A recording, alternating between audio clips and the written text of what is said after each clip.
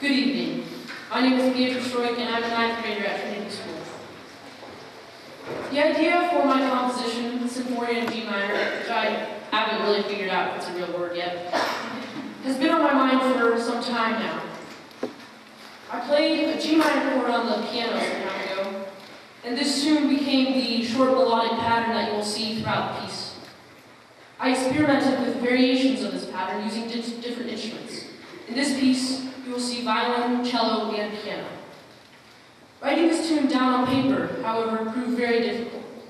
I originally did not have much organization, just a mental recognition and view of where it would be. However, I always keep the piece in the minor key. I constantly had an image of storms above a fast-flowing river with many rapids. I tried to mirror that in my choice of instruments and tonality. Again, the piece you're about to hear is Symphoria in G minor.